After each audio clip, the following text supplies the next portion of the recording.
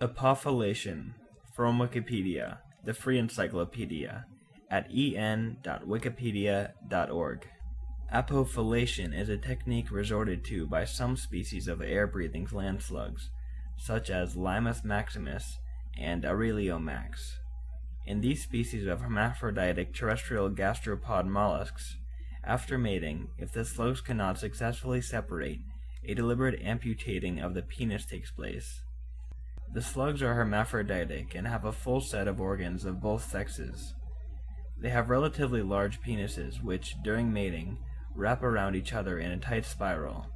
They sometimes have difficulty separating afterwards.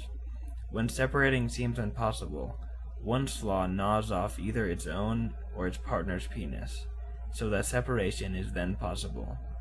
No replacement penis grows, and the apophallated slug adopts a purely female function from that point onward. This sound file and all text in the article are licensed under the Creative Commons Attribution Share Alike 3.0 Unported License, available at http://creativecommons.org/licenses/by-sa/3.0.